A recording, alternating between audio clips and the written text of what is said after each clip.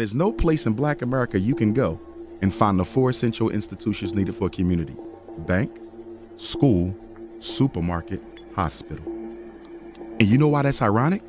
Last year, Black America in 2016, we spent $2 billion on Air Jordans, $4 billion on liquor and alcohol, $600 million on fast food, and we bought twice the amount of Mercedes-Benzes as white America, although white America has twice the wealth of black folk.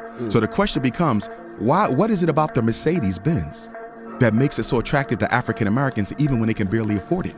And it's because it's a status symbol. That's all. And one thing we know about oppressed people, when you can't enjoy true freedom, you surround yourself with the symbols of that freedom. Absolutely. And that's why the Louis bag is so important. That's why our children will kill for Air Jordans. It's not the sneaker, it's what it represents.